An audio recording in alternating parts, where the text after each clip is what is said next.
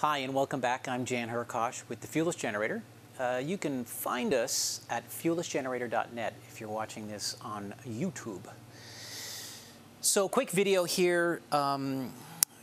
We are going to be using a DC battery to charge the L1500 in the safest way that I know how. Now, I want you to use your imagination. This could be storage that you have in your garage of deep cycle batteries. I've talked to many people who want extra storage to have some extra battery capacity in the time of need. So having a few glass mat or lead acid, this is actually a solar deep cycle battery, which is perfect for storing energy. It does need to be trickle charged to keep it up to par, okay? So similar technologies in your car, okay? It's the same 12-volt source. So you can pretend that this is in your vehicle if that suits your needs, because some people want to be able to charge their vehicle or charge their L1500 or other homeless device with a battery source. So with that in mind, how we're going to do it is we're going to use the 12 volts from here, whether it's in the car or not. If it's in your car, keep your car out of the garage so you get asphyxiated. Keep the hood open, keep the AC, the heat, keep everything off. If it's in the middle of summer, you got to keep that hood open, keep the air blowing so that your car doesn't overheat. All right. And then what you're going to do is basically have an inverter. Now this is an inverter that I've tried several inverters. This one's rated at 1250 watts, continuous watts. I've tried smaller ones. They don't work very well. You need at least 1,000 watts of power. So I went to 1250 because this particular inverter with a decent 12-volt source connected to these alligator clips is going to give you a good 900 to 1,000 watts of energy, which we need to charge this quickly, and I'm going to show you why. So how do you use this tool? Well, very simple. The inverter has an output, regular AC out, okay, and then an on and off switch, and this is eventually going to plug right into our L1500 right here, okay? So again, battery, make sure that the polarity is correct. Red is always positive. The inverter's off. Going to connect my negative. You get a little spark, but that's okay. Now, little switch, turn on the inverter. What we have now is power feeding to this cable, okay? Now, if this was in our car vehicle, let's say, so you'd have these connected to the positive and negative, I would set the inverter on a towel or something, sitting on the hood or somewhere safe on your car, okay? And then you could run a long AC extension cable to plug into this, so you could have the car out in the driveway, somewhere safe for it to fume away. And then have just a long 30, 40-foot AC cable running inside your house. So the L1500 actually wouldn't be sitting right here. It could be definitely in your house where you're using the unit. Now, when I take this AC cable, plug it into the AC input, I'm going to be turning the DC to AC, and now we're going to start charging the unit.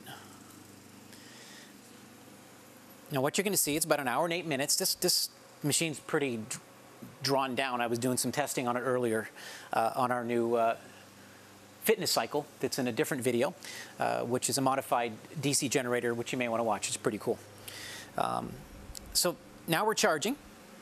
Now, when you have AC power coming into the L1500 and you turn on the output section here to pull AC power out of here, what you're going to notice is the unit goes into pass mode. So what's happening in the background is the unit is pulling energy from here, or your regular household, charging the battery, but we can pull energy out of this to use while you're charging, okay? So it's in pass, okay?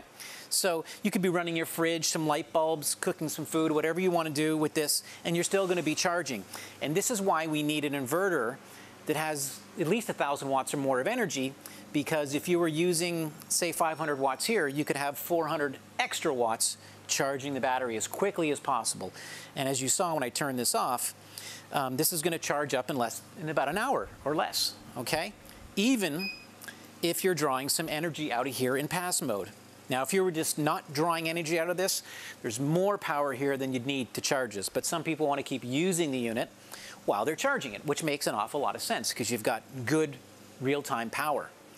So this particular inverter I've tried several inverters. Anything under 1,000 watts, even rated at 750, just doesn't get the job done. It doesn't charge quick enough, it doesn't convert the energy enough, and in my opinion, then you're not able to grab some power while you're charging, so it's worth going to a 1,000 watt plus inverter.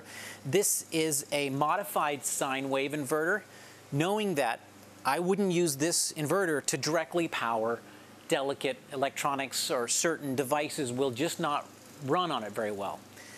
The advantage of this is you can get 1,000 watts plus for half the price than a pure sine wave inverter. Now, if money is not an object, you may want to upgrade and have this external charging inverter as a pure sine wave, which then you have the best of both worlds. But the purpose of this is really to put energy back into the L1500 as quickly as possible from battery source or a car, and then you have your pure sine wave coming right out of here. And you still have your 12 volts coming out, and you still have your USB. So you can be charging and utilizing that excess energy, because this is going to be putting out up to 900 watts of energy, okay? Right now, it's probably only using about 350 watts coming out of here to charge the unit. If I plugged a fridge in here, that might pull another couple hundred watts, given when it's cycling on and off, or some light bulbs and whatnot, but I wouldn't pull any more than 500 watts while I'm charging, because you want to leave at least 350, 400 watts to charge you up as quickly as humanly possible. So this is just a very simple process for charging the unit, and it's extremely safe. Some people think that a good idea might be taking the DC 12 volts and passing it into here with just a modified cable. Now that will work. However, if you get the polarity wrong, you could damage the input section of the inverter here on the L1500. And if you have too much DC power and amperage, you could actually hurt the charge section. Now, the benefit of using the AC inverter is, even though you have 900 watts of available power here easily, up to 1,000, this is only going to, because the AC input section is extremely intelligent and smart, it's only going to use what it needs, and it's going to be able to charge us as quickly as possible. So this is the safest, most effective way to use a battery, whether it's stored in your garage or if this is in your vehicle, to charge the L1500. You really, really should have an inverter if you're gonna try this, okay? 1,000 to 1,200 watts minimum to get the job done properly. And this particular inverter will be available on fuellessgenerator.net. Again, I've tried several. This is just the most cost-effective way I've found to charge this unit effectively. So this is so simple. Anyone can do this, as long as you keep your polarity right here, and most of these won't even turn on if the polarity's reversed. If you were pulling DC out of here into here, it would accept an inverted polarity and would probably immediately destroy the charging section of your unit. So you don't want to do that. This is the safest, fastest, most effective way, cheapest, whatever, however you want to look at it. It's the right way to do this, okay? So that's what this video's been about. You can see that this is just simple, easy peasy, not a problem. And you can see our charge time now is down to an hour. We've had, and it keeps going down. You can see this works really, really well. It's much faster than charging with the solar because you're using AC, okay? Anyway, that's the end of this video. Hope you enjoyed it. Fuellessgenerator.net. Look for other videos up there. There's a lot of information on charging the units, discharging, unpacking, packing at fuellessgenerator.net, or find us on YouTube. Have a super day. Hope you enjoyed it. Have a good day. Bye.